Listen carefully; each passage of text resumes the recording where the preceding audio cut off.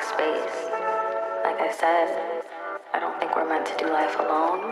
So having that support, whether it be a partner, a best friend, your family, knowing that people care about you and want the best for you is comforting.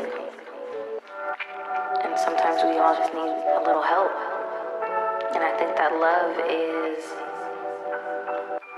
being able to extend that to people and being able to receive that graciously and take that. Love is transformative in that way.